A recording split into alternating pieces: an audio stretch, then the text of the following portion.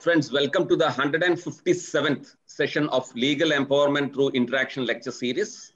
As we proceed in this journey of empowerment, discovery, and enlightenment, I believe yesterday being Human Rights Day, it's only befitting that today we touch upon a subject, though not fully covering human rights as such, but a very important facet of it, choice in marriage.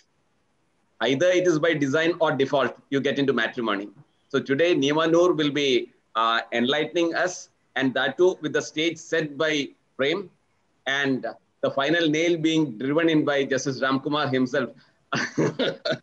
So today, I'm sure that we'll be able to say that an afternoon well spent. So without wasting any time, I may request Prem to deliver the introductory remarks. Well, today's topic, it doesn't fall within a narrow compass at all.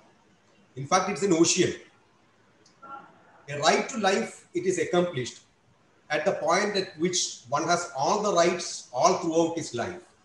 And every human is brought into this world free and liberated from all duties, allowed to pick up their way of living, and no individual whosoever can meddle in their life or tie them down without their free will to restrict the scope of their right to life. Now, as we know, marriage is an institution which has transformed over the years. Not drastically, but slowly and steadily over the centuries. And our ancestors, they had a totally different concept of marriage. Whereas, we know the current generation has their own ideas and interpretations. Now, changes to marriage that we take for granted, they were very controversial before. For instance, if you can... earlier, nobody used to subscribe to the concept of the same-sex marriage to the times of today, when the judiciary has almost declared it legal in almost all the countries. And in the matter which is pending before the Delhi High Court regarding this issue, the Solicitor General, he would contend that it is against our culture. Of course, it is personal view. And we know it is still not completely acceptable in our society. Likewise, we could never imagine of a living relationship. Now, our country has witnessed a sea change in the way the couple now perceive their relationships to be. And in some cases, marriage has even reformed to marry, not to have children. It may appear to be strange, but it is true. And in the olden days, the marriage that completely reformed the very lifestyle of a female, as they would be forced to leave their home and surrender their identity. Now, history would tell us that the marriage in the olden days, they were based on strategic alliances of the kings. Right from the Anglo-Saxon society, you can see marriage was not about relationship.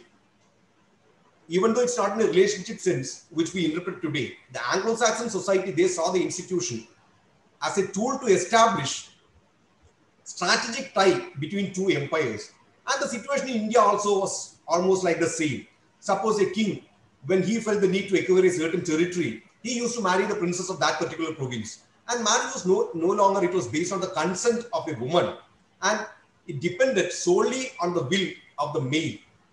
So marriage was basically based on the king's will and his desire to acquire the property. And in those days, we could see that the bride had to virtually agree to the father's wishes or the male's wishes and oblige to that marriage. This concept of marriage, you can see it beautifully described in a ruling by the Madras High Court. Justice Mohan, speaking for the bench in Shivanarul versus State of Tamil Nadu, 1985 to LLJ 133, which in fact was a writ seeking for a certiorarified mandamus to quash an order terminating the petitioner's service as a teacher on the ground that she got married.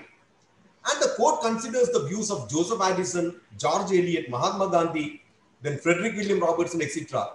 And the court goes on to say what exactly is a marriage. And remember, that's a labor case. Now, as of today, we know that the right to marry, it's available to all Indians. And in Lata Singh versus State of Uttar Pradesh, AR 2006 Supreme Court 2522, taking note of the fundamental rights which are guaranteed in our constitution, the apex court, speaking through Justice Markandeya Kadju, goes on to hold that ours is a free and democratic country. And once a person becomes a major, he or she, they can definitely marry whosoever he or she likes. And if the parents of the boy or the girl, if they do not approve such a interreligious or intercaste marriage, the maximum they could do is that they can cut off their social relations either with their son or daughter, but they can never give the threats or commit or instigate any acts of violence, and they can never harass the person who undergoes such a marriage. And in that particular case, you can see the Supreme Court goes on to direct the administration as well as the police authorities throughout the country to see that if any boy or girl who is a major who undergoes such a marriage, then, and if he is a major or she is a major, the couple is not harassed by anyone or they are not subjected to any threats or the acts of violence. And anyone who would give such threats or acts of violence and commit such acts or commit such a violence, either himself or he may instigate and do it through somebody, they would be taken to task by instituting criminal proceedings by the police against them. And further stern action is also taken against those persons as provided by law. Now, our Article 21, which deals with the right to life, that is almost coupled with Article 16 of the Universal Declaration of Human Rights, which was adopted by the General Assembly of the UN as early as during 10th of December 1948. Now, yesterday, as Shyam has mentioned, was the Human Rights Day. And this is the 72nd year of the Universal Declaration of Human Rights. And we see around a fortnight back, on 28th of November last month, the UP governor promulgated an ordinance on unlawful conversion, which is named as the Uttar Pradesh Prohibition of Unlawful Religious Conversion Law of 2020. So that is the contemporary relevance of today's topic. Now, even though this ordinance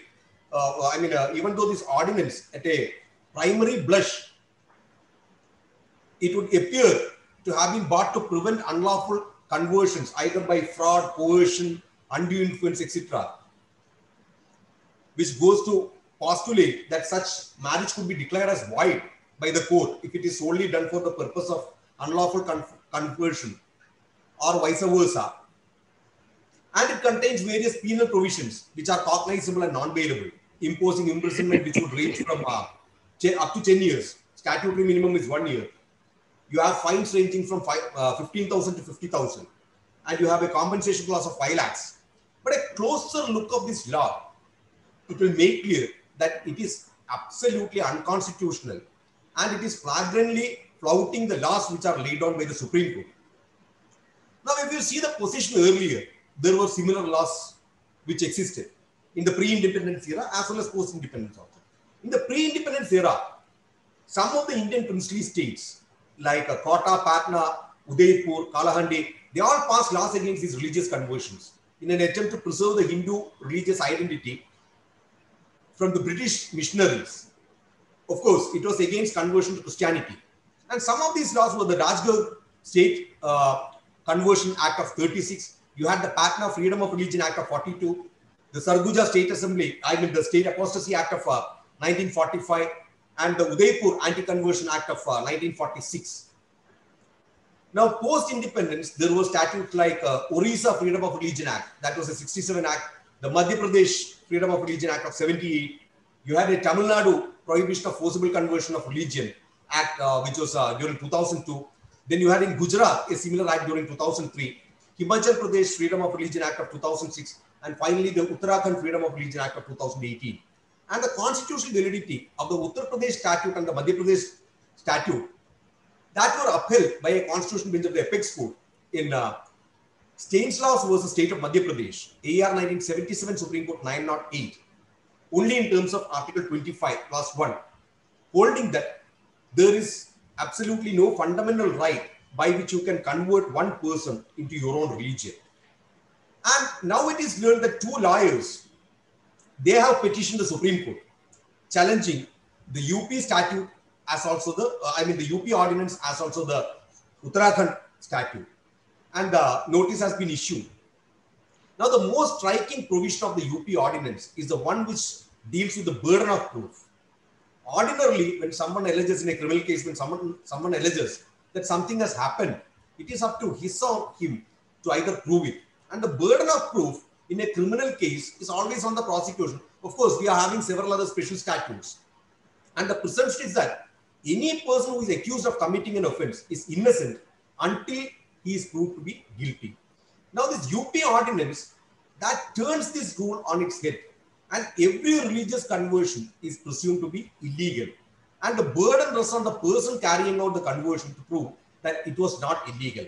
As a whole, you can see the entire provisions in this particular ordinance that would put an incredible chilling effect on the very freedom of conscience. And in view of the recent UP ordinance, perhaps it is now time to revisit the judgment of the Supreme Court in Stanislaw's case. Because the freedom of conscience means nothing if every act of religious conversion is going to be presumed illegal unless proven otherwise. Now, today we are on the topic of regarding the choice to marry.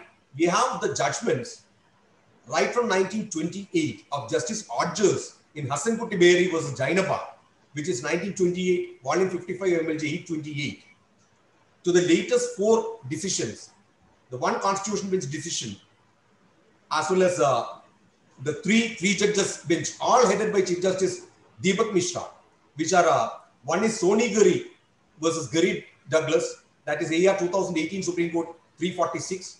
Then you have the Shafin Jahan's case 2018 16 SEC 368, which we popularly know as the Hadia case. You have the Shakti Wahini case AR 2018 Supreme Court 1601, and finally you have the Joseph Shine versus Union of India AR 2018 Supreme Court 4898. And the judgment in Shakti Wahini, that has content honor killings, holding that in the name of class or elevated honor of clan, nobody can have a final say to impose any sentence for anyone having married someone harboring a notion that they are a law unto themselves, or that they are the ancestors of Caesar or Louis XIV.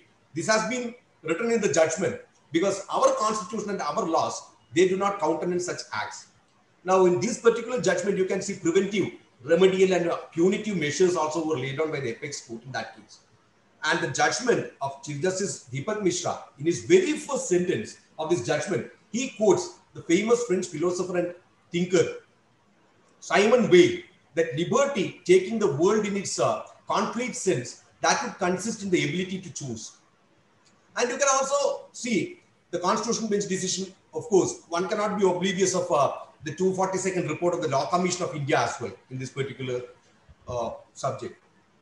Now, we all would have heard the terms like love jihad, garwapas, and now the recent trend in our country, as we know, that is to sensationalize each and every case of interreligious or intercaste marriage. I mean, interreligious, particularly love jihad, or like garwapasi, even if there was a platonic love between the spouses before. Now, even judges are swayed. I have to openly say, our Kerala High Court, in Shahenshah versus State of Kerala, 2010, 1 KLD, Kerala Law Digest, page 20, Justice K.T. Shankaran, who of course was one of the finest judges our High Court has ever seen, even he was swayed. And it is stated by him that there is a movement or a project which we call the Romeo Jihad or the Love Jihad, which is conceived by a sect of Muslims. And the idea appears to be to convert the girls belonging to other religions to Islam. And it is also stated that the Muslim boys are directed to pretend love to girls of other religions and get them converted to Islam. Now, recognizing this Universal Declaration of Human Rights in the 9 judges bench in Justice Puttaswamy versus Union of India, 2017 tendency page 1, which we popularly know as the right to privacy judgment. In that judgment, we see the Supreme Court giving us an insight into the abstract formulation of decisional autonomy. And there were 6 separate judgments in this case. Now, going by the judgment, we see that the decisional autonomy is the one aspect of privacy that overlaps precisely across the formulation adopted by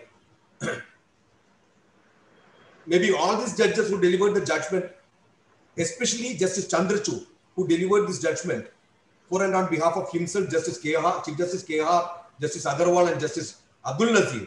He has made it clear that the decisional autonomy that comprehends intimate personal choices. You can see Justice Nariman's judgment.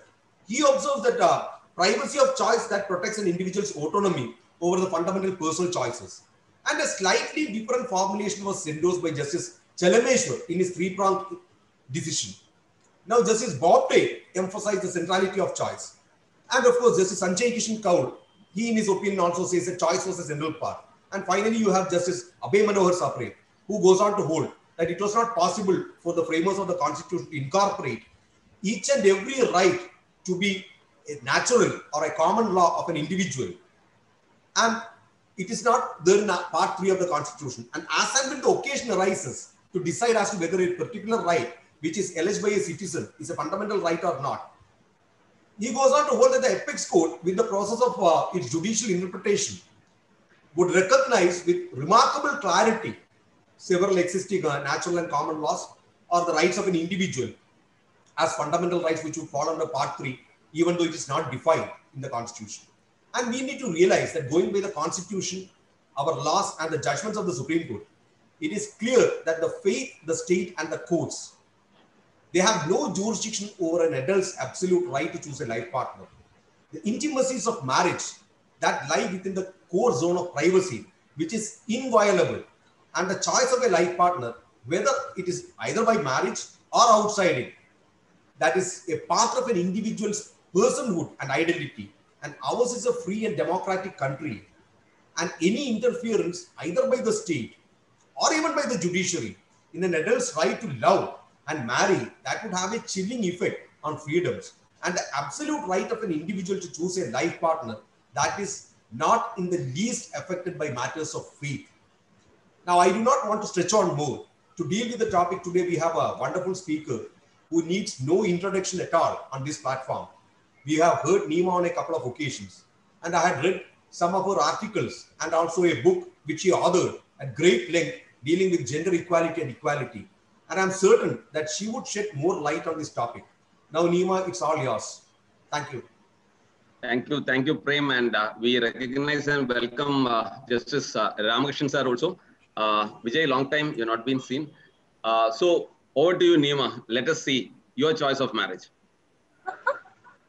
Oh my God, it's the biggest challenge for me today, because speaking after this introduction by Premraj and then concluding remarks by Ramkumar sir, I'm in fact sandwiched between two people who have made point of view so clear, high, loud, and this deliberation will be like more of I would like to bring a lot of opinions from the panel here, because as we are celebrating the Human Rights Day, and are we really having the so-called rights, so-called human rights, is a question that I want to put across to all of you. Because see, every year we take this day to celebrate. Maybe we conduct a lot of seminars, now webinars, but ultimately, are these justice? Are these rights in its actual form?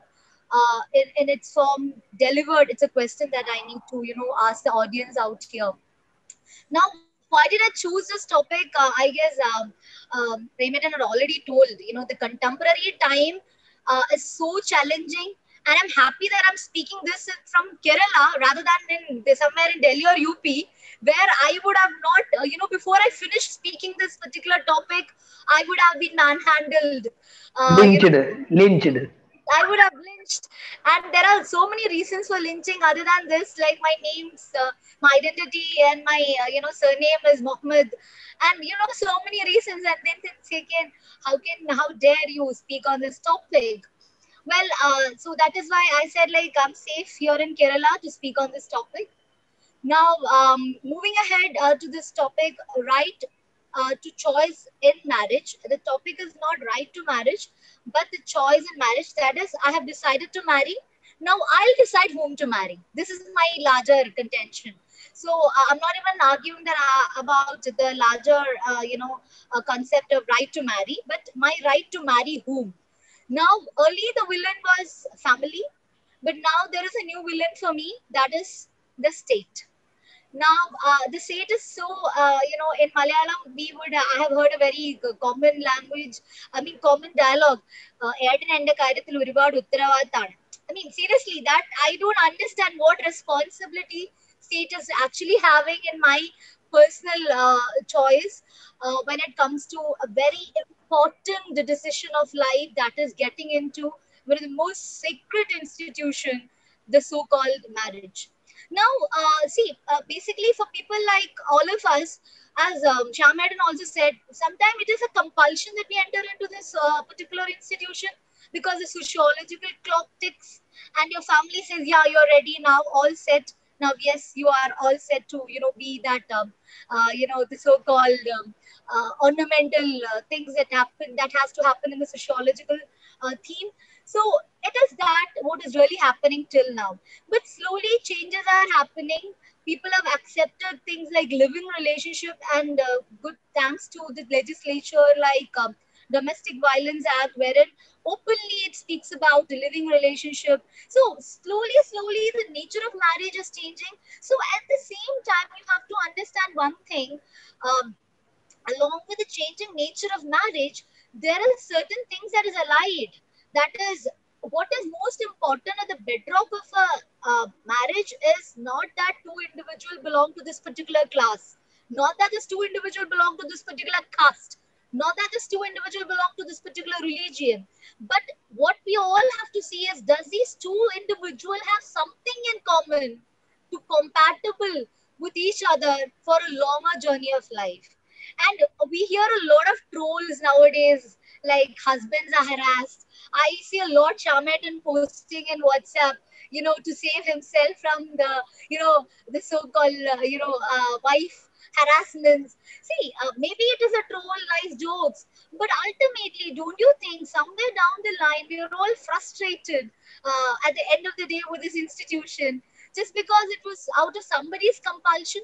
So this post-marital issues that I would really say, I would argue even, the post-marital rights would not have been discussed this length and breadth, and would not have been this sort of an issue if the pre-marital right was properly convinced. If I had the right to choice with a person, and if I had married a person at a particular point of time, I would have never, I've always heard, there is a huge difference between arranged marriage and love marriage, is that in love marriage, you won't blame your parents. Ultimately, you adjust. But in arranged marriage, you have a lot of scope to, blame your parents, because it was we were customizing with somebody's choice. So this particular narration is such a common dialogue that we all have. Why? The question is why? Because somewhere down the line, you were not given a chance or to choose the right person of your own, mindset.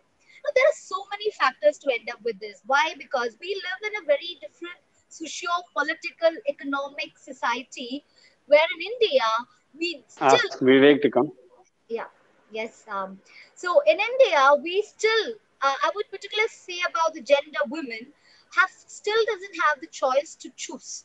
Why? Because of the familial patriarchy that still exists, that I still can't raise my voice, and I don't have the guts to say that I am in love with a person.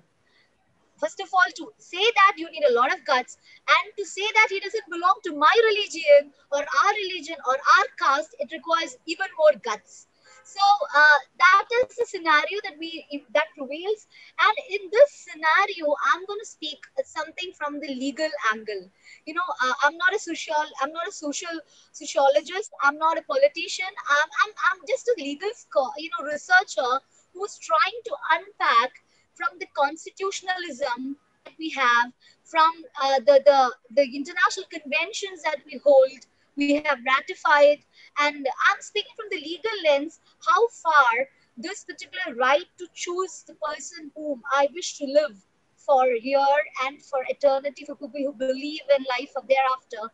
I wish to, take a small analytical, I'm just throwing a few lights, because already Premraj have given a very, in-depth analysis of this precedence. But I'm just I'm just going to give a panoramic view of everything in an order. That's it.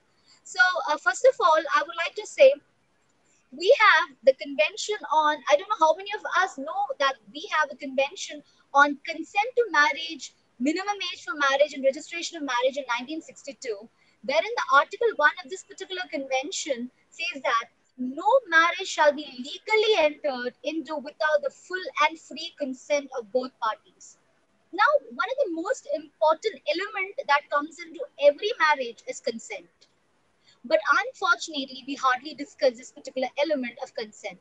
And well, I had an opportunity to go into the nuances of the concept of consent when I was reading Islamic law of divorce, Islamic law of marriage, where in Islam, the very basic element with which this marriage, really rely on is regarding the free consent.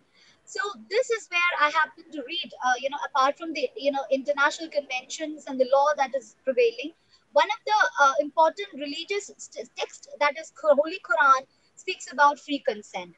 Now, at the same time, as Prematan already told about UDHR, see, in UDHR, the Article 16 very clearly and expressly says that men and women of full age, without any limitation to due to race, nationality, religion, have the right to marry and to found a family. So they are entitled to equal rights as to marriage, during marriage, and its dissolution.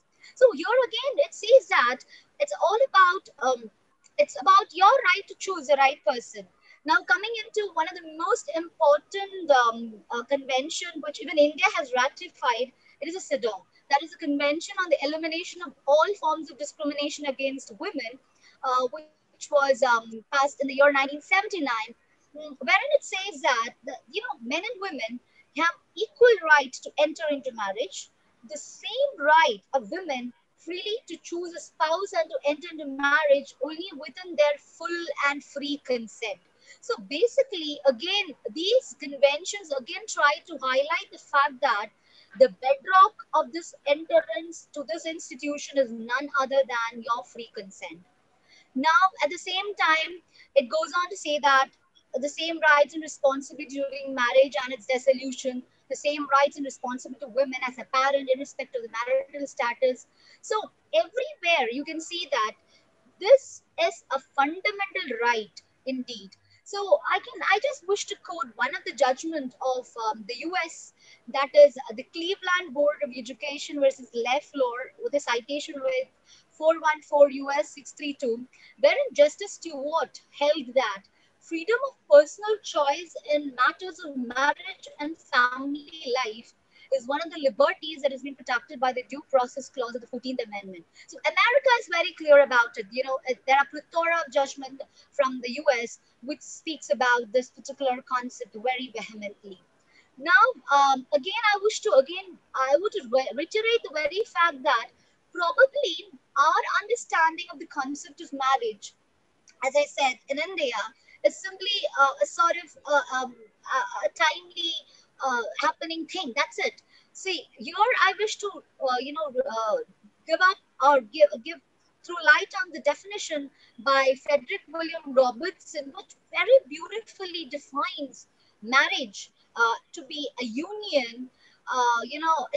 He says that it's a union between two spirits, and the intention of that bond is to perfect the nature of both by supplementing their deficiencies with the force of contract, given to each sex these excellences in which naturally deficient to the one strength of character and firmness of moral will, or to the other sympathy, meekness, tenderness, and just so solemn and glorious as to those ends for which the union was intended.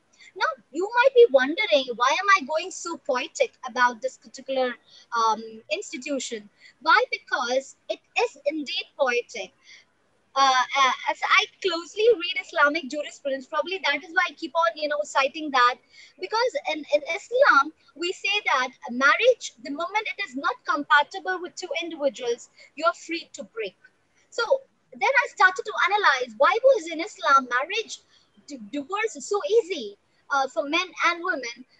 And then it came to my, understanding through the research that at any point of time, if there is no happy union, or if there is no element of bliss in the union, you, men and women, can just exit. So that is what marriage is all about. Unlike the so-called formality that we have set up in India, you take up the West. In West, marriage again is not, a sort of a formality that we have. It's so open that, it is so it's so about two individuals, and there is nothing to do with family, class, caste, unlike India. So here where we say that, why are we having so much divorces in India, unlike the West? And do West do have, but why? The question is, we never had the right person to be with. That is the reason. So we are always trying to, speak about post-marital rights rather than premarital rights. Now, again, I would like to, draw your attention to certain judgments which spoke about the significance of this institution. In Harvinder Kaur versus Harvinder Singh Chaudhary, an All India report in 1984, it's a Delhi judgment, wherein it was said by Justice Rutaki that, see, marriage is not a very casual commerce. It is, I mean, it's not a mere casual commerce without intention of cohabitation and bringing up of children for would not constitute marriage. See, when I read this line, what I understand is, I know there are, so many people, out there, like judges over here who have been experienced in family courts. Many a time I have found that, see, how the so-called union is so fragile that there is no element of love involved, and it's just a mere contract that I just entered, and I hardly bother to, especially when it comes to maintenance cases, when there are, cases badly fought, and they say that I cannot maintain my wife, I cannot maintain my children, and then they fight it tooth and nail. I've always wondered, how can they just turn up, so formal in such a beautiful relationship? Does an external third person should decide what you have to give to your own wife? Or should a third party decide what your child should get? See, ultimately, you have mistaken this particular institution so profoundly that you're not even able to understand why really this particular institution was set up. So why am I going a little bit philosophical here? Because if this is read, if this particular institution is, seen through this lens, I'm very sure that many marital disputes that we see today, or the piling up marital disputes that we have today, can be to some extent resolved. And I'm sure, like many of all of you over here would agree with what I say, because ultimately it's about understanding with this particular sacrament institution in its real sense.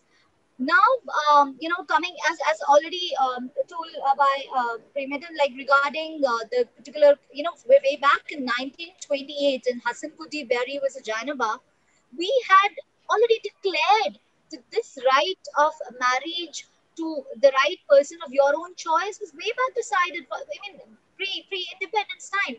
That the judgment goes on to say that, and I quote, it is not lawful for a guardian to force into marriage an adult against her consent. So it's nothing very new. People might think, okay, the new so-called feminist movements have come up. Now people are speaking about, the new West vibe that has been intruding into our, society and norms. Not really. If you read this particular judgment, you can understand we have not borrowed anything from West. This was from within us, and it is very clear. Now, coming into the recent judgments, as well as certain judgments like Lata Singh versus State of Uttar Pradesh, which has already been mentioned. It has been very clearly held that this is a very free and democratic country, and once a person becomes major, he or she can marry whomsoever he likes. And and this particular judgment goes on to say that it directs the administration, police authorities throughout the country to see that if any boy or girl who is a major undergoes an intercaste or interreligious marriage, the woman or a man who is a major, the couple it has to be seen that they are not harassed by anyone or subjected or threats of acts of violence. So again, it comes about honor killing, and that there are a lot of plethora of judgments, in the backdrop of honor killing, like Armugan Sarvai was the state of Tamil Nadu in 2011, wherein Justice Markande Kaju, gone on to speak about the Kapanjayats, how they just intruded into the privacy of two individuals, how they tried to institutionalize atrocities to a level where murder was spoken as honor. And Justice Kaju went to say that what honor do you see in these killing? So and then the Shakti Vahani, where we stopped with Shakti Vahani in 2018, shocking incidents that is happening in southern part of, and so shocking because it is happening in southern part of the country, where we believe that we are more commonsensical than the counterparts in North India, but it's so shocking that it's still happening. And and Shakti Mahani is one of the judgment, which really takes up to the mood that we are still in that, Vedic periods where caste determines my living. Now, again, going into why Tamil Nadu, we had the famous Hadia case, tooth and nail fought, media celebrated, and Supreme Court even went to an extent to order NIA investigation against Shafin Jahan. And oh my God, the drama that held throughout this judgment. And I personally witnessed. I was in the courtroom when Chief Justice Deepak Mishra was asking அந்த file வச்சிருக்கீங்க. Hadia that do you want, what do you want, Hadia? Then that women was so trembled, poor women. She was like, what mistake did she do? The only mistake she did was she loved a person out of her religion. But religion is irrelevant because before marriage, before marrying to Shafin, she had converted to Islam. She understood the tenets of this religion. She had converted. So, again, the question that comes again is, does somebody like state or the organs of the state should decide where and how should I live, whom should I marry, and whom should I love? This question, I mean, that entire ambience when we all were sitting in the court number 1 of the Supreme Court, we were like, ourselves asking this question time and again, seeing that she was victimized for being, choosing her own life. So this is the scenario of this particular country that we live in, and it's the so-called largest democracy. Now, again, going through Asha Ranjan versus State of Bihar, very clearly, Supreme Court in 2017 held that choice of a woman in choosing her partner in a life is a legitimate constitutional right. It is founded on individual choice that has been recognized in the Constitution under Article 19, and all this concept called class honor, group thinking, everything. It just takes away the very spirit that the constitutional makers had to build up a pluralistic country. Now, it is because of that we ended up with the 242nd Law Commission report exclusively dealing on prevention of interference. I just like the title, prevention of interference with the freedom of matrimonial alliances in the name of honor and tradition. Just imagine that we had such a lengthy title, and it means a lot. It is about interference. It's about freedom of matrimonial alliances. It's about honor. It's about tradition. We are attacking everything through that title. And this particular law commission report, even took a very a laborious effort to bring out a bill wherein it said that it unwarrantedly wanted to check the interference of those assemblies like panchayats, and all those alternative mechanism that is so patriarchal in its nature, and it was even endangering the life of individuals, taking the very right to life of individuals who intended to marry from different religion and caste. Now, I would like to, this is the backdrop, and today, as I said, and I'm again reiterating, I'm happy that I'm in Kerala, and I'm saying about a very, very fancy ordinance that came across recently, that is a UP prohibition of unlawful conversion of religion ordinance 2020. Now, the very title is very shocking for me. Unlawful conversion. Before you jump into what sort of a conversion, the state has declared it's unlawful. I really don't understand the fanciful word that we use, unlawful. Now, I would like to, read the preamble. It says that it is to provide for prohibition of unlawful conversion from one religion to another by misrepresentation, force, undue influence, coercion, allurement, or by marriage, and for the matters connected therewith or incidental thereto. Now, I would love to hear a lot of things like misrepresentation, force. Okay, fine. But what does marriage to do with here? This is a question that needs to be answered. Because, as I already explained, and I'm trying to prove again, the state has no business in my marriage because it is about two individuals. Now, why is the state so, acting so like a, what do you say, a big brother to me? It's a question that I have. Now, I want to go into the nuances of this ordinance. Why? Because the audience here should understand how ill-minded the legislature was when it drafted this sort of an ordinance in a hurriedly manner. And I would take all of you, maybe hardly, a couple of, I will just draw a couple of minutes to give. I'm going to try to break this particular ordinance for your, for the audience. Now, I would like to take you into the section 3 of this particular ordinance, which says that no person shall convert or attempt to convert. See the wordings, how violent the wordings even are. No person shall convert or even attempt to convert, as if it's a threat to me. And it's actually the state is threatening me. Like, you are not supposed to convert. Now, the question is, for instance, I will tell you, if a Hindu man wants to marry a practicing Muslim woman, as per Sharia, he will have to convert to Islam as the Quranic injunction prohibits her to marry an idolater. Now, my question to the UP government is like, how can you even threaten a person who, by a particular personal law, can never ever marry that another individual because there is a personal law in hindrance? So, this is a larger question that needs to be unpacked. Now, what is more problematic, I would like to take you to is the section 5, which creates this as an offense, which creates that this is an offense. Now, coming to the very understanding of offense. An offense, and this particular offense is, it's been categorized into three. For your convenience, I'm going to tell you the three categories, how this is becoming an offense. First of all, the first slab is an offense that is punishable not less than 1 year and may extend to 5 years, and fine shall not be less than 15,000. This is the first slab. Now, the second slab is very scary.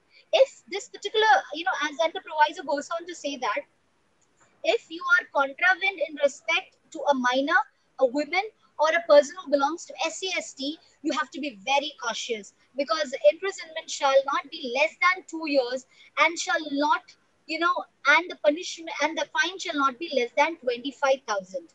Imagine. So this sort of, the third slab even goes to say about mass conversions, wherein the punishment extends to even 10 years.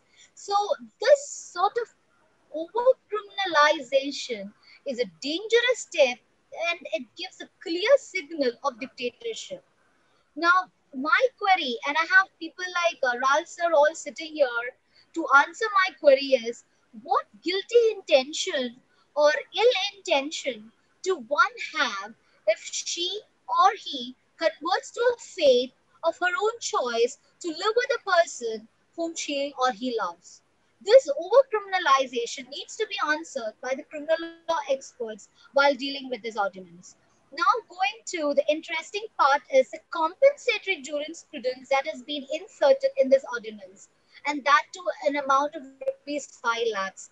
Oh my God! In UP, you can see what really the scenario is. Brutal rapes, brutal gang rapes happen, and being in the ground as a prosecutor in the Mahila court, I really don't know how far this compensatory jurisprudence really works in that part of the area where I work. Now, coming into the, as Premedon told about, it's a burden of, shift that has happened here. Uh, and that is the most fanciful thing that I found in this, and most chilling also, wherein it says that um, it creates a lot of pandemonium to the, criminal law researchers also, because this particular, what to say, with what sense have they, shifted the accusatorial justice system that we follow to that in this particular law? Now, again, there are more strange things I would like to take you, especially for criminal law, researcher. This particular ordinance is a piece to, do a post-mortem with. Now, it goes on to say that if this particular person accused is previously convicted of an offense under this ordinance, shall be liable for every such subsequent offense to a punishment not exceeding double the punishment. Now, again, which is a very a newer thought of, punishment that has been introduced through this ordinance. And at the same time, how section 7 is saying like it's cognizable and non-bailable and triable by court of sessions. This is more interesting. What sort of a grave crime it is that it has to be tried by the Code of Sessions. Now, another important thing that that is really shocking is the Section 6, wherein the Section 6 says that the marriage will be declared void by the family court, irrespective of the fact that the two adults consulted to live together. So why? Why? How can a family court just declare through a legislation a particular marriage which is totally constitutional to be void? Anyways, the matter has been challenged, and let's see like where till where we can take it up. Now, what I wish to say at this point is that this ordinance is not merely illegal, it violates the very foundation of the Constitution. You know, in fact, when you're introducing such sort of a legislation, it provides strong evidence that while the Constitution may stay, you have a very brilliant Constitution there, but its core values and principles are so dismantled and replaced. And I would have to very saddeningly say that we have crossed all limits of threshold of legislative decency and propriety with this promulgation of ordinance. Now, interestingly, while I was researching on this topic, I can take the audience to a very parallel thing, history, where this ordinance, perhaps it's parallel Black Nuremberg laws of 1935, which was brought by the Nazi Germany against the Jews, Romans, and the minorities at that point of time.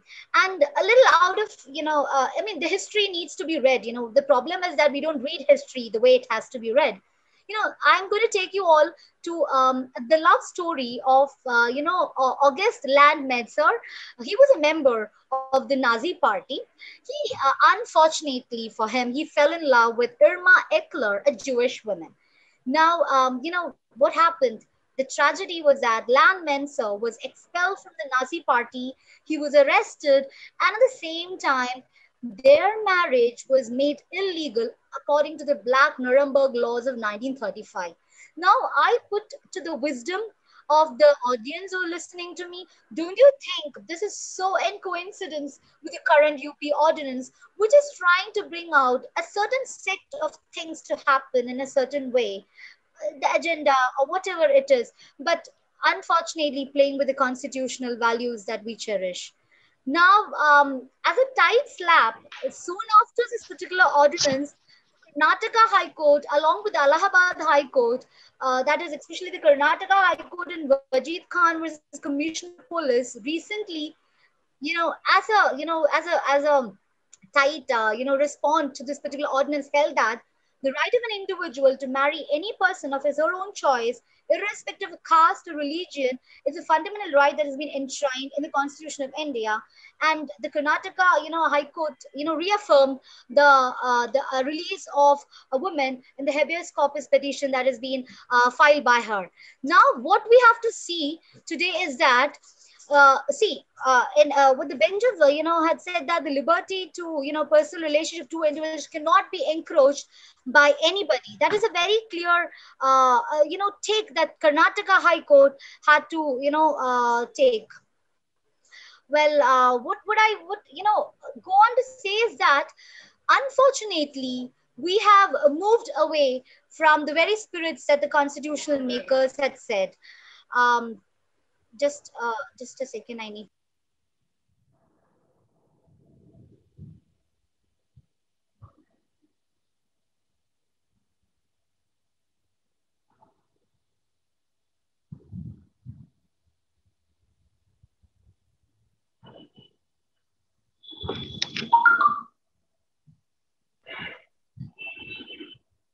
No, you're on mute.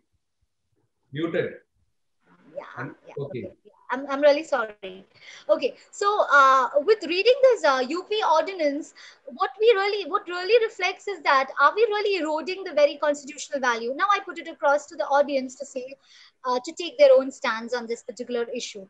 Now, another important element is not about heterosexual marriages. Now, I'm going to give you another take, that is same-sex marriage, which unfortunately India has yet to legalize. But there has been a couple of petitions before the Delhi High Court and the Kerala High Court, which has now, ceased with this issue regarding the validity of same-sex marriage. So there are, as I said, there are a batch of petitions that has been contending that homosexual sex has been decriminalized by the apex court, but the same-sex marriage is still not allowed under the provisions of Hindu Marriage Act 1956 and the Special Marriage Act of 1954. Well, when this matter came before the Delhi High Court, the petitioner contended that the Hindu Marriage Act 1956 does not distinguish between a heterosexual and a homosexual in terms of marriage. See, if you closely look into the wordings of Section 5, it says that the marriage can indeed be solemnized within two Hindus, making that particular law very gender neutral. So, in response to, unfortunately, in response to that petition, as Premraj already said, the Solicitor General, gave out his personal stance, saying that the Indian values doesn't recognize same-sex unions. A little strange, for him to say that. Now, at the same time, even the Kerala High Court, the recently and not recently, January 2020, a petition was moved, by two male, male who had married, but then unfortunately they could not get their marriage registered under the Special Marriage Act, and they were contending that the Special Marriage Act of 1954 allows for marriages between individuals from different religions and castes, while no separate definition of marriage is given, but the act is so heterosexist, the act is having so much of heterosexist underpinnings that, the definition itself, it is a prohibited relationship which only considered between a man and a woman with a certain degree of familial relationships. So this particular law is very clear about a particular narrative called heterosexuality, and then just forgetting about homosexuality. So here, and I'm just really waiting for the matter is pending before the Kerala High Court. Now, I would, the petitioner had, I have gone even to argue that this restriction to marry for homosexual couples, it's a sort of a violation to their expression under Article 19 Clause 1A, and at the same time Article 14, 15 Clause 1, 19 Clause 1A and 21. So the matter is pending, and I'm really, awaiting what sort of an arguments would be really put across by, the councils for this matter.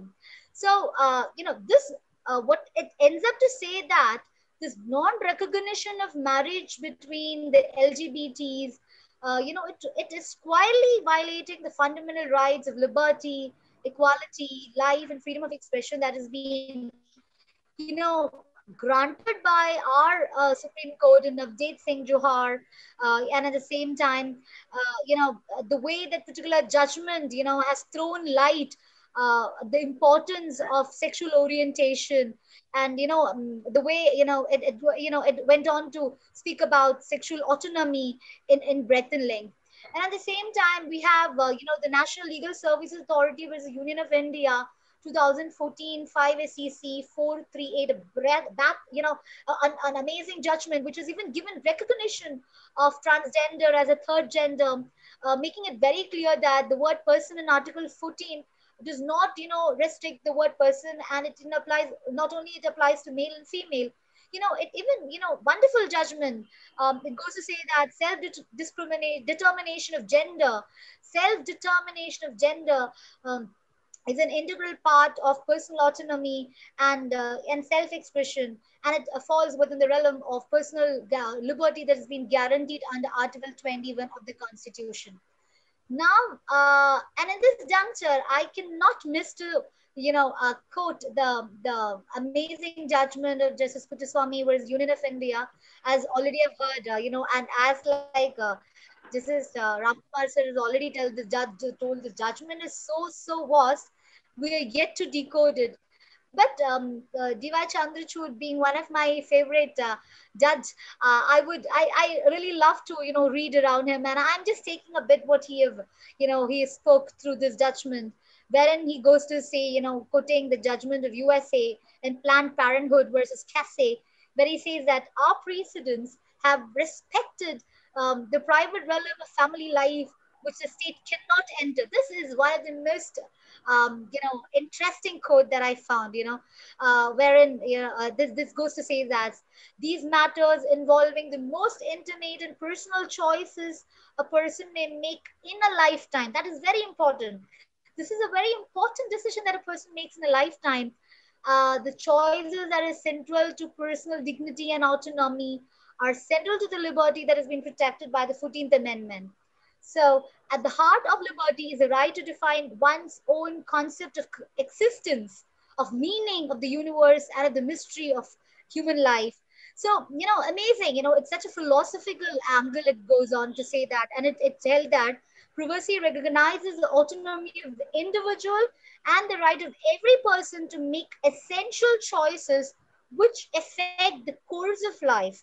So, in doing so, privacy recognizes that living of life of a dignity is essential for a human being to fulfill the liberties and freedoms which are the cornerstone of the Constitution. Now, at the same time, DYC goes on to, Justice DYC goes on to say that the decision of South African Supreme Court in Bernstein versus Bester, where it goes on to define the meaning of autonomy and says that autonomy must mean far more than the right to occupy an envelope of space in which a socially detached individual can act freely from interference by the state. So, what is the crucial is the nature of the activity, nor its site. So, while recognizing the unique worth of each person, the Constitution does not presuppose that a holder of right is an isolated, lonely, and abstract figure possessing a disembodied and socially disconnected life.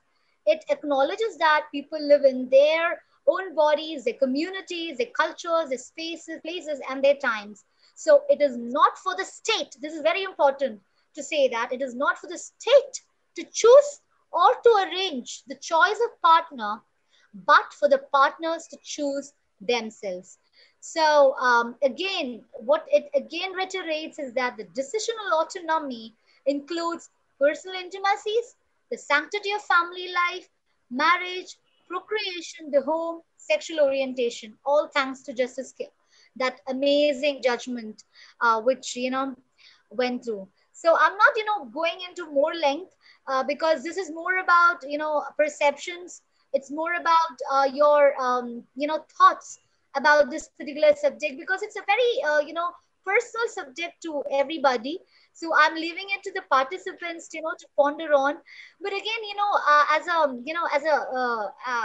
end note, I would say that as long as we have the Nair matrimony, Irava matrimony, Muslim matrimony, Christian matrimony sites, to satisfy a caste, religion, and class criteria in marriage.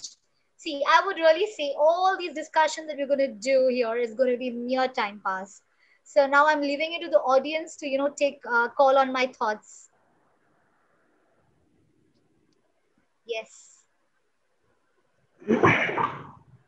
I would say that before going further, let us hear the concluding remarks from Justice Ramkumar, sir. Thank you, Shyam.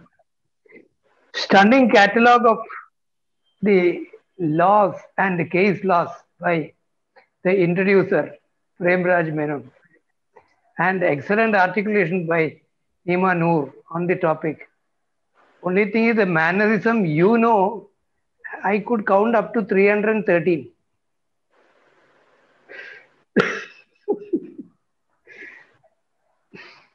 Now let me come to choice in marriage. Wonderful topic also.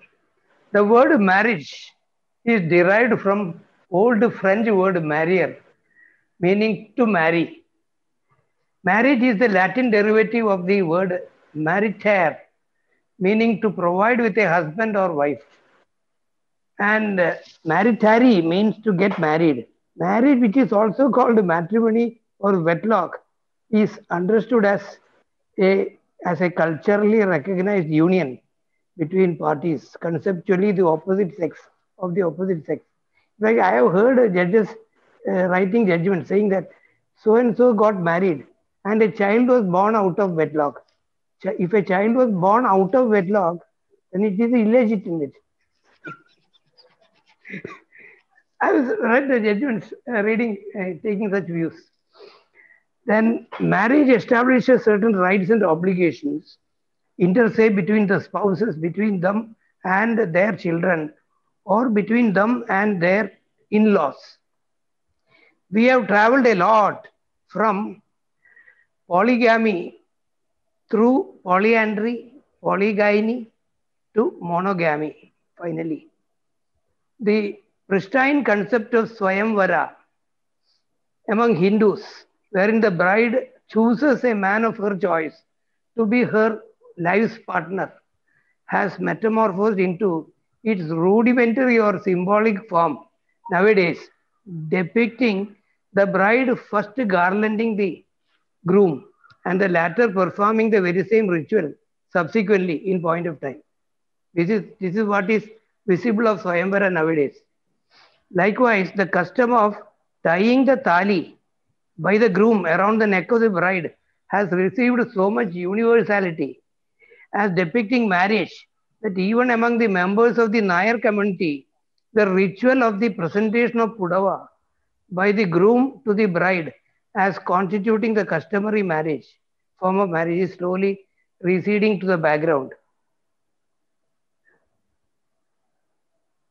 See, in ancient Nair families, the consent of the groom or the bride was hardly taken for marriage. The Tarwad Karnavan, who was usually the eldest maternal uncle, would only direct the boy concerned to give a pudava to a chosen girl, usually his own daughter.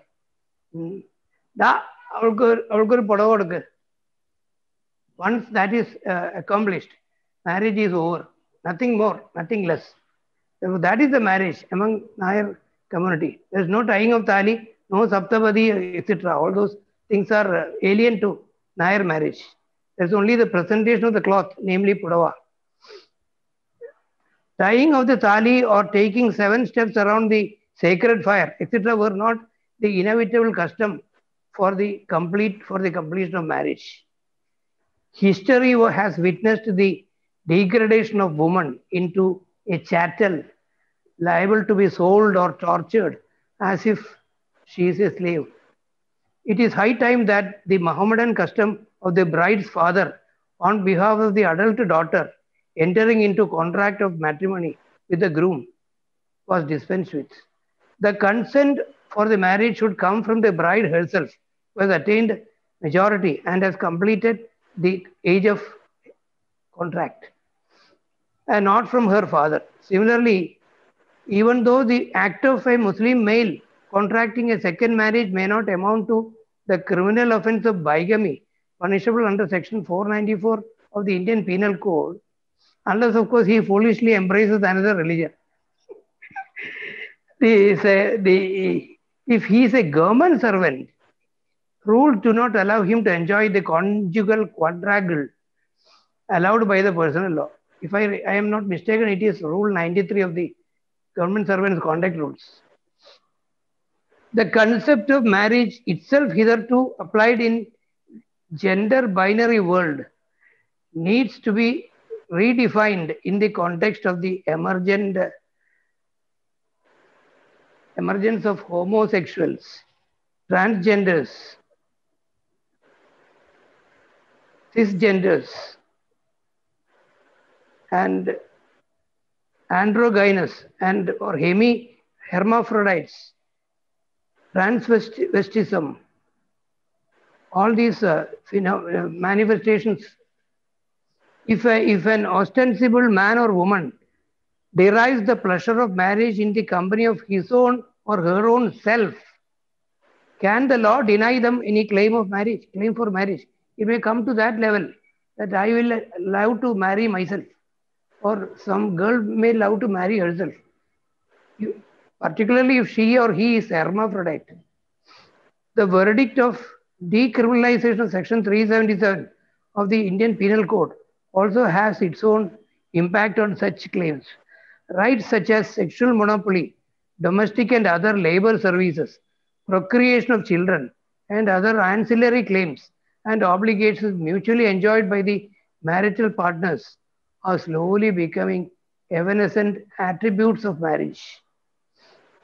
Intercaste marriages are slowly gaining acceptance due to increase in education, employment, middle class economic background, and urbanization.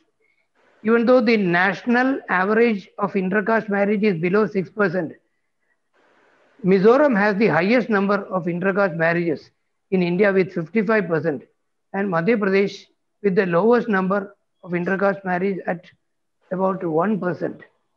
Intercaste marriages virtually pave the way for refinement in progeny, thereby reinforcing Mendel's law of cross-pollination.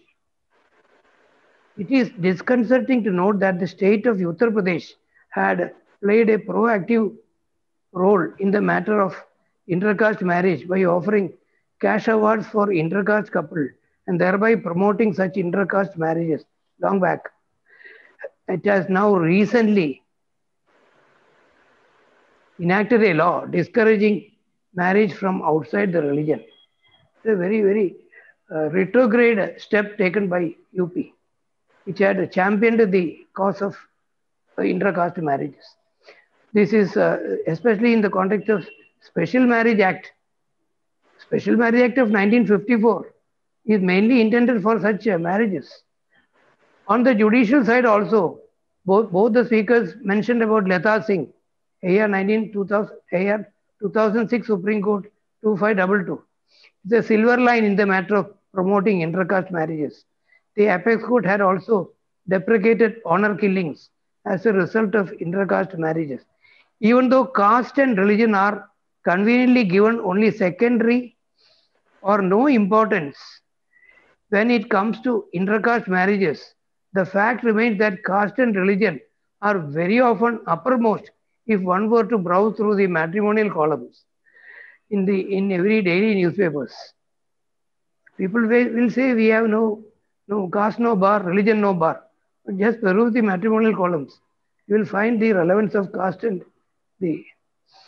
I am reminded of a human rights activist judge who was deadly against the police indulging in third-degree methods for extracting confessions. What happened to us? A burglary took place in the judge's house from where precious jewelry had been stolen. A crime was registered and the investigating police officer one day approached the judge with the alleged, in the company of the alleged thief. The officer told the judge that he could extract a confession and recover the entire stolen property only if he was permitted to resort to corporal means. The judge had no disagreement to the course suggested by him. Mind you, he was a human rights activist judge. This is our attitude towards such public policy. When it comes to our own personal comforts, we are prepared to sacrifice all our ideologies. And many of the laws are more honored in their breach than observance. Even in the case of Nayars, I have heard that after the formal marriage by a Nayar, mostly the married woman was a concubine of Nambudhiris, only to occasionally visited by her Nayar husband.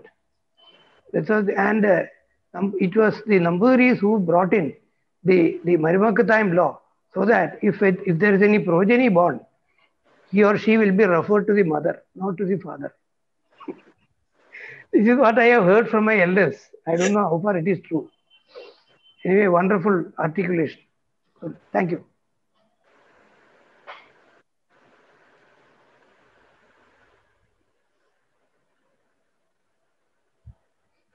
SP? Ramshan sir was here. I'm not very. Tungi poya, hadi poya. Jayan, like Jayan. Sure. Sir, I'll do one thing. As and when he joins, we'll get his comments. Okay. Maybe he's on his way to quarters. He was in the office. Maybe from the office. He was in the office. Correct. I think I'll go directly to Vijay. Vijay, can you unmute? Yeah, please. Yeah. was just following, just a nascent law. It's so new that somebody's rights to get married are being restricted nowadays. We are seeing a new trend now. I can only say that how far this will hold good is chances are very limited. Maybe it suits more the voting public, or keeping that in mind, these legislations are being passed. We don't. I find it really amusing that these kind of laws are being passed. And Neema, and she was on reeling out the case laws on this particular subject. And very nice of her to talk at length about this particular subject. I'm at a different place, not in Hyderabad. So I had connectivity issues last week, so I couldn't log in. Thank you. Thank you, Vijay. Thank you. I could count. I could count up to. I could count up to 300. That's what I said. You know. I said that's the issue. I mean, something good about Neema is that she presumes that we know everything. So that's why she says that you know. Anyway, we'll go to KVJ Rao, sir. Good evening, everybody. I'm actually breaking the taboo of my fraternity. That is, we don't discuss religion. That is the first. That is the first thing that my job entails. Anyway, coming to this topic, I broke the tradition in my family, so I can speak. No wonder. I can speak loudly. I'm a Andhraite married to a Maharashtrian who was 1 year junior to me, more educated than me. So I'm proud. She runs the family. She does everything for me. So that's another issue. The problem basically is, like, if you look back at history, if there was no religion, there was no problem in marriage. It's when the religions came in that the problems for the marriages or the compatibility of people to marry slowly set into the system. Like as Ms. Noor mentioned in one of her speeches, that the Muslim law, the Sharia law itself prohibits her from marrying an idolater. Now, if that taboo exists, then an inter-religion or interfaith marriage would be, what would I say, on the wrong path from the beginning itself. You see, because if you cannot accept the other person's faith, then it becomes very difficult to cohabitate. That's how we need to look at a lot of things. Compromises possible. Yes, Your Honor, compromise is possible, but if I start with the fundamental that my religion does not allow me to believe in an idolater, then that there would be no compromise in that. Marriage is not a bed of roses, which we all agree. Of course, compromising positions cannot be the compromise. Sir, I would not want to get into that sphere, sir. But like I said, I come from a field where whether you talk about LGBT or intercaste religions or inter-religion marriages has been a trend, because in my community, which is the aviation industry, the fraternal, you move with so many kind of religions, so many kind of people, so many classes of people. So, and you're away from home, there are a lot of bondings that take place and that do get converted into marriages. Having said that, in the beginning, everything is hunky-dory till the children are born. Then the naming ceremony of the children becomes a big fundamental issue. Then the education, then what is the religion that the children are going to follow? These are all issues that crop up, which are not thought of at the beginning of the relationship. And they really spoil, or should I say, lead to a lot of friction in an intercaste marriage. I totally agree that it is none of the state's business to be in the business of marriage. Just as it's not the business of the state to be in business, I do agree that it's not the it's not the business of the state to be in marriage. But unfortunately, we have come so far away from the equilibrium. Ms. Noor will agree with me that in the Muslim community, the marriage is a contract. In the Hindu community, it was never accepted as a contract. But unfortunately, just a month back, Mr. Mohan Bhagwat said it is an unwritten contract, which I totally disagree with him. You see, ultimately what happens is the makers of the rule, it is their mindset that we literally need to break to get a law or a good law into place. And like the caste system, as Justice Ramkumar said, Uttar Pradesh, the North has always been maintaining that the caste system. I mean, they would never breach it. It is more like if you see if there is an understanding or growing of understanding of religions has always been in the South. Like if you take Kerala itself, the first mosque in India was built in Kerala. You see, the mindset at that point of time was an open mindset that they allowed any and every religion to grow, as long as they did not interfere in their system. But then over a period of time, we had to merge because you would not be able to run a parallel system for a long time. And having said that, and the judgments, like I said, I am an aviation expert. My field of law understanding is much, but like I said, because I have broken the taboo 40 years back, so I know what I'm talking about. And those were the times it was really difficult to even convince anybody that you wanted to marry somebody out of your own caste. And especially me coming from the highest Brahmin family in the Andhraite system. So that was another taboo. It took me 11 years to convince my parents that, I would like to marry this girl. So having said that, I mean, it's a very good topic. And I totally agree that the choice of my partner should remain with me. Because especially in India, marriage basically today, because of the nuclear family, we are not looking at it. But earlier when you got married, you literally got married into the family. None of you could get out of the family. You had to take the whole family along with you, and it couldn't be your own individual choice. So having said that, I totally agree that the state should stay out of the business of marriage. Thank you very much, Shyam sir. See, for lovers, at the infatuation level, caste, religion, etc. are totally foreign. Sir, sometimes level, it is not infatuation, sir. Like, you grow up together. It all starts with infatuation only. Okay, sir. And I leave it to your wiser counsel. I've got nothing to say on that. No, I am not an experienced man in this field, but still. No, like we have seen men and matters. Yes, sir. I have seen a lot of it, so I know where I'm coming from, sir, basically. My field is such. My field has been such that there have been a lot of intercaste, interreligion marriages that we've seen. I mean, some are examples, some are not. But then same thing happens like I'm not putting it into a particular religion. It happens even amongst the Hindus or whatever. But the fact remains is ultimately marriage is a choice between two individuals where the state need not get into the business of marriage. Period. Exactly. That's all, sir. Thank you very much, sir. Thank you, Rao, sir. We had Rikukumar, sir. Is he? Yeah. So you'll have to unmute. Yeah, I have nothing to add. Last week, my son was telling in his class, on the right side is an Andhra girl and left side there is a Maharashtrian girl. He is in a dilemma. Between. No, I said don't spoil the opportunity of a Malayali girl. Oh.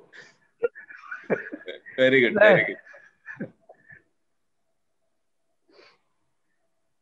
Sir, regarding one question that has come up. No, that has been deleted now. Okay. Anyone else to put the questions? I don't think there are any. So I think let's go for the concluding remarks, and person who introduced, please, Prem. Well, Neema, I need to tell you, it was an exceptionally beautiful articulation on this topic, because you have left absolutely no stones unturned. And you were quoting even the US and South African Supreme Court judgments, apart from the Indian judgment extempore. It was In my estimation, it was absolutely erudite and enlightening. Thank you so much. Correct. Thank She has you. disappeared. Has she disappeared? No. She is showered with encomiums so that she is unable to speak. No, I was just, I mean, waiting for, him to Neema, come. don't, please take my observation in a lighter way regarding the mannerism. No offense meant. No, sir, I am absolutely fine. Thank you. As we come to the end of the session, a couple of questions that has been thrown up is that are we to blindly follow the West and have our social fabric disintegrated, or are we to be what do you call nomenclatured as oldies, or what do you call persons of not the yo category of the present category, wherein marriage and divorce should be seen in the same category with no state intervention, because I believe, and maybe many of us believe, that for an orderly society, the basic, it's just like a human being. The cell is the basic thing. Like any other object, atom is the basic thing. Like I believe in any orderly society, it is the family that's the basic unit. Unless and until its sanctity, whatever philosophy, whatever legal maxims we may quote, unless and until it may be able to be preserved, the system as we see may disintegrate, maybe a change for the better. With these open thoughts, and I am sure that I can speak loudly about this, because inter-religious marriage, I'm not new to it. At least I have 25 years of experience in it, in the sense like not that 25 years of continuous marriage, only one marriage, but still 25 years. So I'd say that all said and done, it's a contract between you and the state, because we live in a state. So our obligations toward the state at times, maybe whatever name you may give it, it's human rights. So for the human race to survive and for a nation to be stable, maybe at times certain ideas which we may borrow from the West may have to be diluted to a certain extent, I believe. I don't know. But we'll keep the debate open, because this is just introducing the topic in the sense like on a wonderful day just after the Human Rights Day. And that Prem said, yeah. Shyam, I will tell you one thing, because that question, who has put that question? Who? The answer. No. I only said that I'm just airing a couple of questions, not that anybody put the question. Okay. See, let me just tell you one thing. See, if somebody asks you, which is the most famous case in the history of our constitution? Obviously, the answer is Keshavananda Bharati, right? If you read Keshavananda Bharati as a whole, you can see. If you read the judgment as a whole, what was the prime argument which was advanced by none other than the great Nani Palkiwala? You can see, he goes on to argue, not merely on Article 13, that fundamental rights are based only on Article 13, and it has to pass the muster. Now you can see, he goes on to argue that the entire part 3, they are based on the Universal Declaration of Human Rights, which are natural rights, and therefore they were not within the scope of the amendment. You kindly refer to paragraph number 2176 of the judgment, 2176, wherein the Supreme Court holds that the essential features of the Constitution are basic human rights, which are described as natural rights, which correspond to the rights which are enumerated in the Universal Declaration of Human Rights, to which India is a signatory. Then another beautiful judgment you have in Ramji Chauhan's 2010 SCC 209. See, you have two other judgments. One is that Navtej Singh Johar, 2018 SCC page 1, which was cited by Neema, and the Justice Puttaswamy, the right to privacy judgment, 2017 SCC page 1. And you just, if you evaluate, or if you go and get that judgments, you can see what exactly is human rights. Now we have a Human Rights Act. What exactly does Section 2(1) Clause G define human rights? It means the rights which relate to life, liberty, just see the words, equality and dignity of the individual, which is guaranteed by the Constitution or embodied in the international covenants and enforceable in force. You see the definition in 2(1) D. See, this is an act which came during 1993. And kindly see, we have an international covenant on the civil and political rights, which was adopted on 16th of December 1979, despite that having come long back during 23rd of March 1976. And India got it ratified only during 11th of December 1977. And thereafter, you can read this Human Rights, the Protection of Human Rights Act, along with the judgment in Kesavananda Bharati, along with the judgment in the right to privacy judgment, along with the judgment in Navtej Singh, and along with this Ramdev Chauhan's case. And please see what exactly was the Article 242, the 242nd Law Commission report.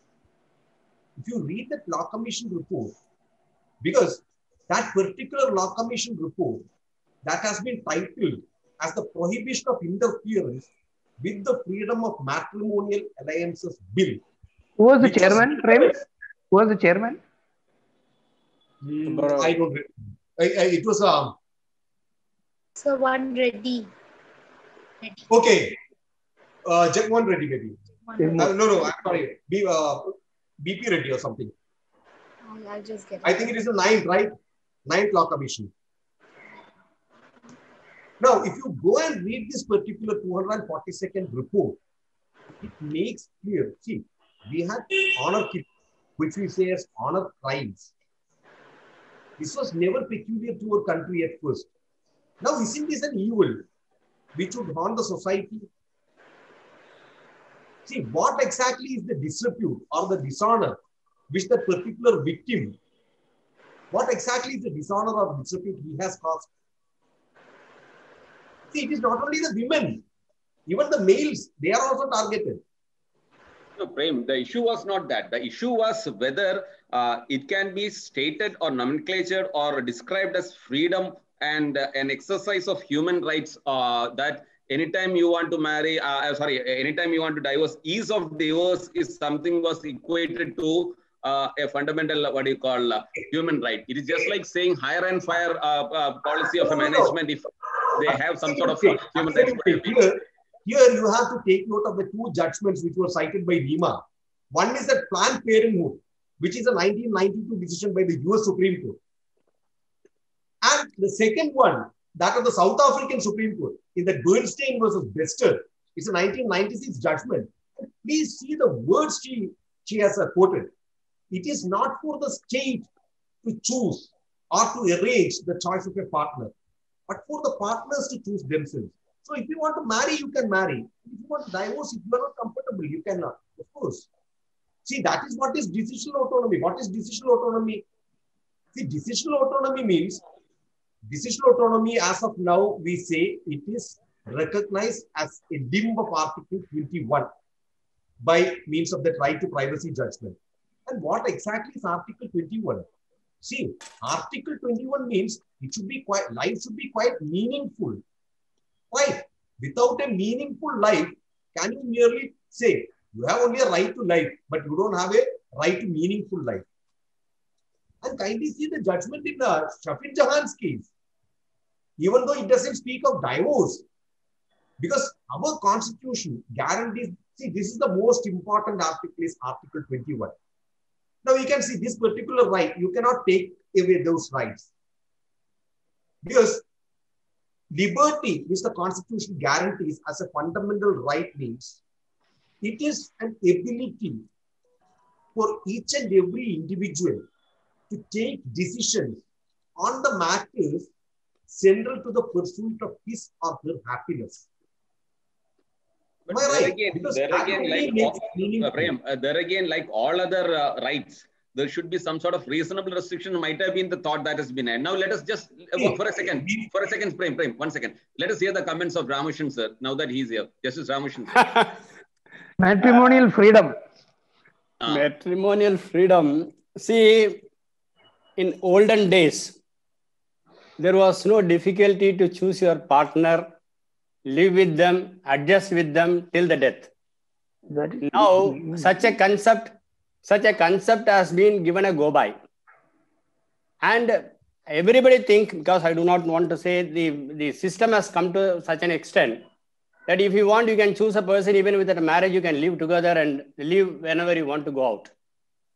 So the society or the culture has gone to that extent. In that way, if you think what Noor, Neema and Prem were arguing for could have been welcome. But the first time, see why such things have been mooted for the purpose of restricting the conversion, etc., is also a matter to be gone into. I mean, the background on which it has been. See, in Kerala, love jihad was raised as one of the reasons for the forceful conversion for the purpose of sake of marriage, for the purpose of doing human trafficking, to involve them in terrorism. That is a concept where, because I think that in one of the cases, the Justice Shankaran has had to write a judgment on that. Not only, whatever it is, I'm not, no, then thereafter, even the highest police officer, when he, at the time of his retiring, he did not deny the fact that such thing cannot be said to be not prevailing in Kerala, but there is no evidence to show that it is a love jihad. So it was, I can say, if it is a, because I am not any particular religion or any particular this thing I am thinking about. Suppose if it has been done for the purpose of a bona fide conversion with voluntariness, for the purpose of confessing to that profession, the religion, and then lead the life, no, nothing wrong in it. But if it has been with a hidden agenda for something else and it is being done, and thereafter the poor lady, and if I think about, I was sitting in the habeas corpus jurisdiction for 6 months or so, along with Justice Rahim, and also for some time with the Shafiq, and also with what do you call Joseph sir. See, what is the age group of the persons who are coming? On the verge of attaining majority, without completing their education, and they are coming with saying that I have attained majority, so I had the freedom to choose any person without having any qualification, without having any wherewithals to maintain the family, etc., etc. So, and also the classification from the social strata between the boy and the girl. Not only in one community, in all communities this came. When such things are to be evaluated, whether the person who is trying to choose such a decision. Love is blind. I do not know. So, for the first time, against conversion, a legislation was taken by the Madras government under the Jayalalitha regime. And that was test the constitutional validity, and it has been upheld also. Stating that what is being restricted by that act is only a forceful conversion and not all voluntary conversions. See, every religious denomination had a feeling where who were involved in a conversion of one sect to one religion to another religion, were under the apprehension that is likely to affect their right of getting persons for their religion, or the right to choose the religious profess is being affected on account of that. When they talk to the Chief Minister says, I am not against conversion. I am only against forceful conversion. If you are not doing forceful conversion, why do you worry about it? Then everybody thought that there is nothing against it. So voluntarily coming, you can have it.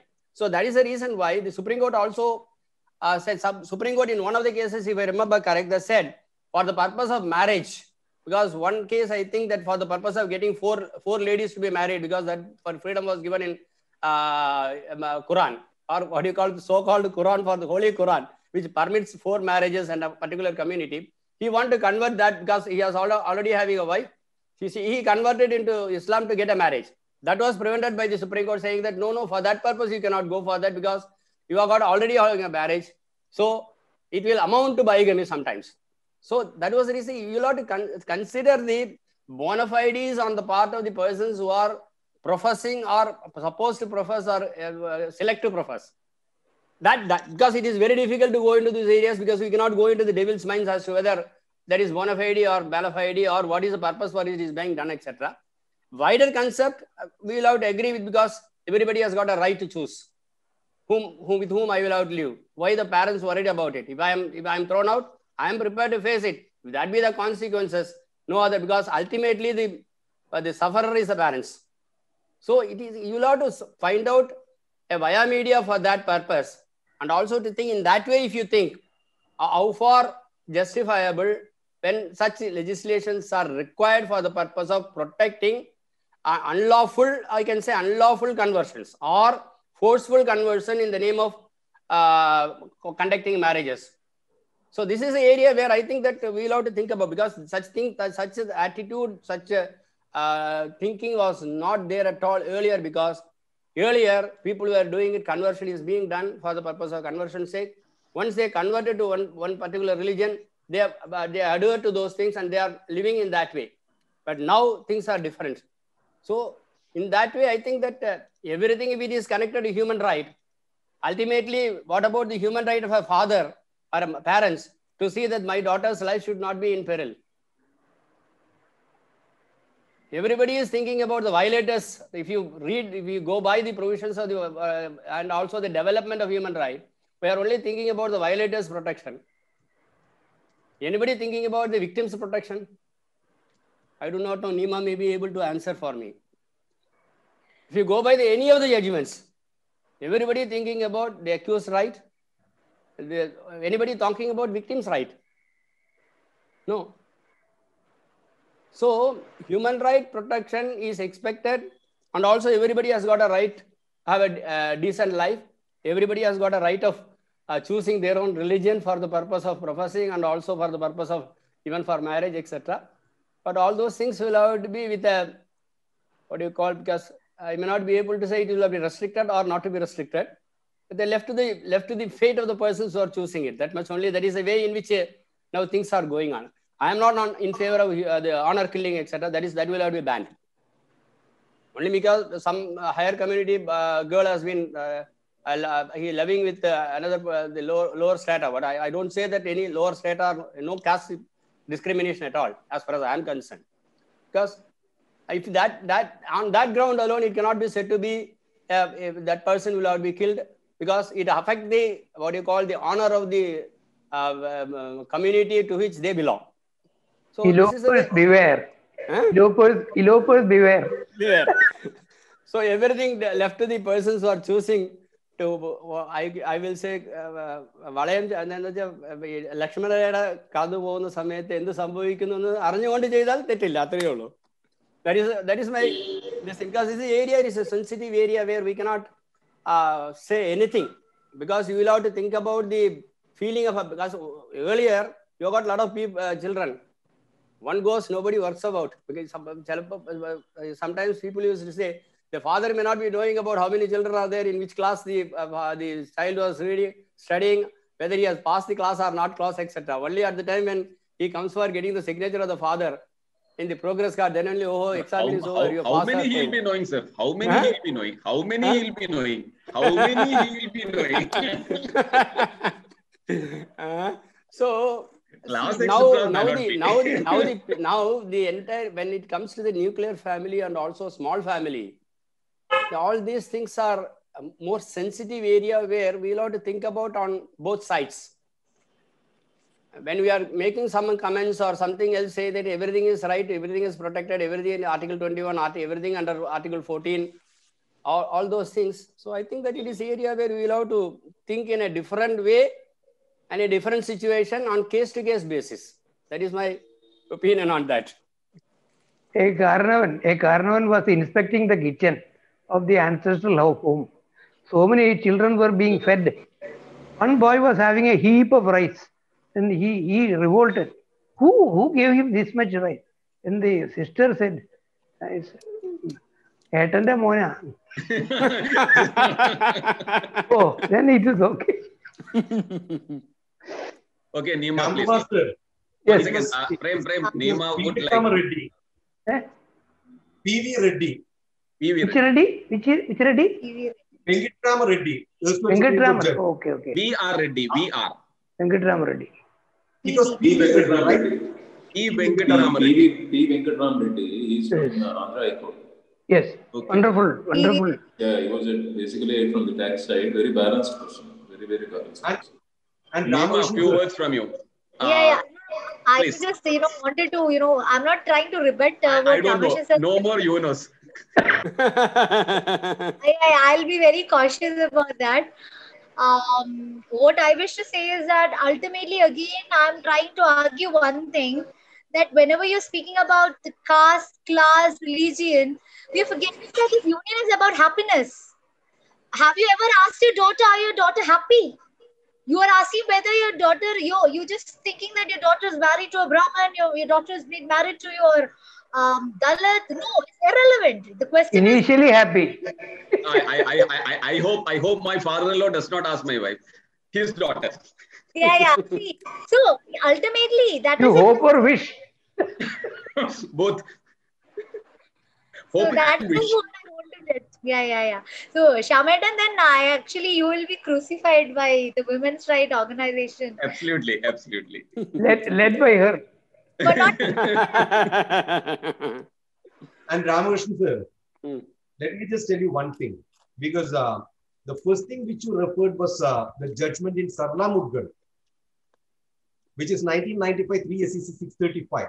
Suppose a Hindu, he converts into as a Muslim. The only thing is, such conversion, it is not illegal. The only thing is, bigamy would lie. So says the Supreme Court. Conversion is not.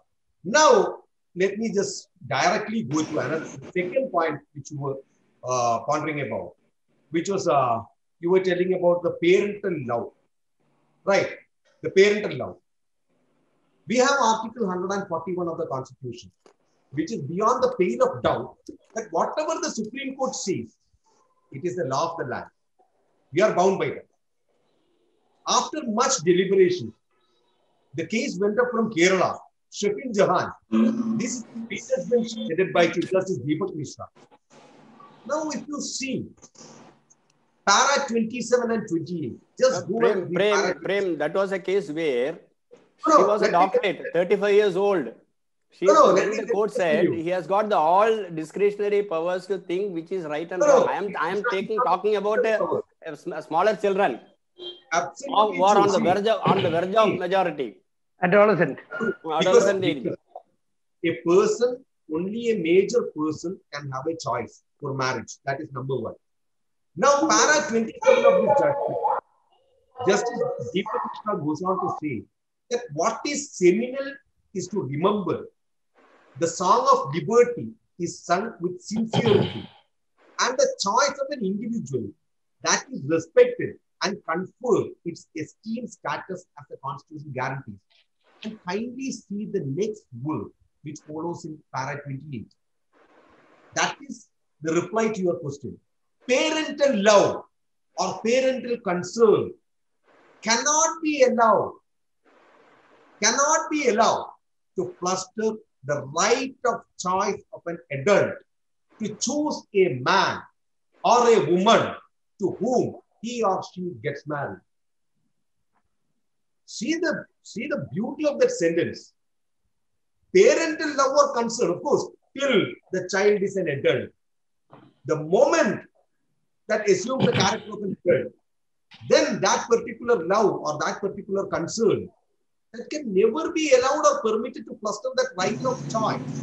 Because right of choice is a personal right which any individual, which any citizen of India is having, which is guaranteed under Part 3. And kindly see, can Article 21 be suspended even during emergency? See, the founding fathers of our Constitution, they had envisioned all these things long back. And the freedom of choice means, see, you have the Gandhi's case, which dates back to 1976. At that point of time, when an individual is over 18 years, no fetters can be placed on the choice of that particular person, which was again followed in this Sonigiri's case by His Lordship Justice Deepak Mishra again, 2018 Supreme Court. And see, we have the Universal Declaration of Human Rights in its Article 16. Article 16, it says, it opens with the words, I don't remember the entire sentence, I cannot reproduce verbatim, but it starts with the words, men and women of full age without any inhibition or limitation due to whatever caste, race, whatever that be. They have the right to marry. Because, see, when you are having this Universal Declaration of Human Rights, which has been approved by the 13-judge bench, saying that, yes, this is an integral part of the Constitution. para number 2176 of Keshavananda Bharati. 13 judge bench. Of course, it's a fractured majority. No, Prem, that was the reason why I said that I'm not there to say that a person has no right to choose his partner. The only thing is whether that has been parental love, the boundary is laid. The boundary is the moment you become an adult, then parental love or concern, you cannot place any fetters. That's outside the school. The moment you cross that, you are an adult. So I think this is what the Supreme Court says. And of course, because Article 21, it cannot be merely seen as a shining or twinkling star with a mere lip service. That won't do. But Prem, when it affects others, we can be very vociferous. When it comes to our own, that is, people are very selfish. True, because Prem, one thing I tell, I had an occasion when I sat in the Adalat in a 323 matter. I said that no grievous injury, nothing is there on a slap. He is prepared to apologize, everything. And ultimately, the complainant asked me, Sir, I am prepared to compromise it. But think about if it happened to you, will you do it? I have no answer for that. Because everything depends upon the mindset. Your mindset, that's all. Absolutely true. Because again, see, our own Supreme Court has cited another judgment of the US Supreme Court. Griswold versus Connecticut. It's a 65, it's a landmark decision of the US Supreme Court. You can see what a home means, what marriage means, what a family means. See, of course, a home, a family. There you are forgetting, see, you are borrowing the, the ideology of foreign countries where the concept of marriage, concept of family is entirely different. Entirely different. No, kindly see, Article 21 comes from where? It has been taken out, culled out from the Article 31 of the relatively new Japanese Constitution of 1946, written by Americans. Almost same words. And kindly see Maneka Gandhi's case of 78. It says yes, this is directly borrowed from the US Constitution because at that point of time it was argued due process and procedure established by law. Both are different. But says no, this is same. Due process and procedure is the same. So we have borrowed our constitution from various nations.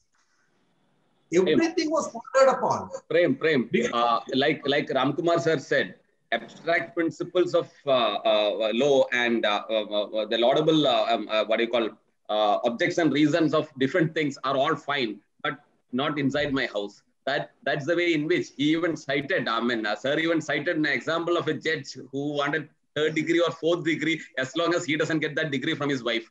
So, because I will tell you personally, I have only one daughter and she is now 22.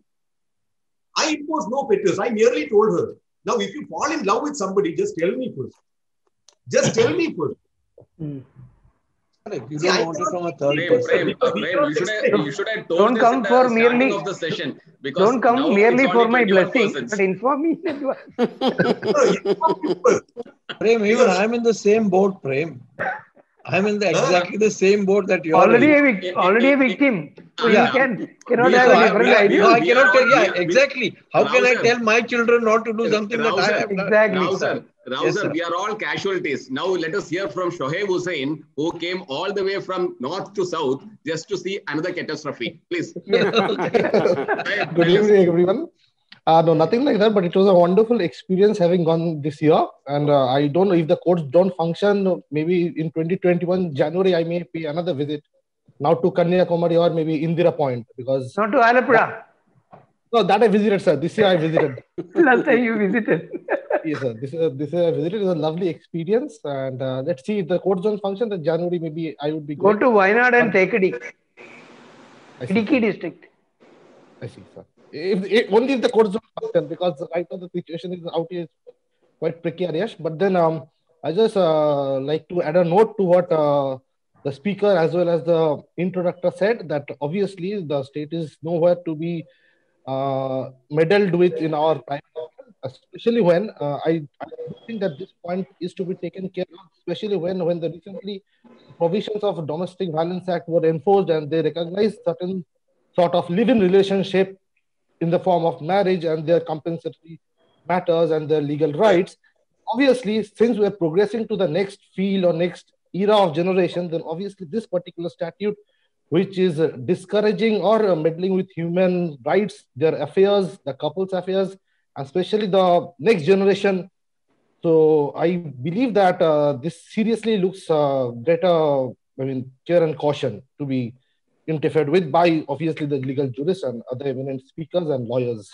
So that's what I would like to add. Thank you, Shoaib. And as we come to the end of the session, thanks to our friend Vijay and our friends from Andhra Pradesh. Tomorrow, our speaker is Advocate Gandarama Rao, who is the chairman of the Andhra Pradesh Bar Council. And I'm sure that, it was scheduled on Sunday, but he because there is an enrollment on Sunday. We are having it tomorrow afternoon or evening, rather 4:30. So till we meet again tomorrow evening. Topic. It is, we just told him anything to do with upholding the dignity of advocate as an officer of the court, the role of Bar Council of India, rather the Bar Council. Sir, I'll be contacting you immediately after the session so that we can, and Vijay also, please. We'll have to give him a topic. He has requested us. This is what he has got the idea in his mind. He wants us to frame a topic for him. We will do that. Okay. And till we meet again tomorrow, 4:30, let us deliberate, contemplate over whether majority is maturity.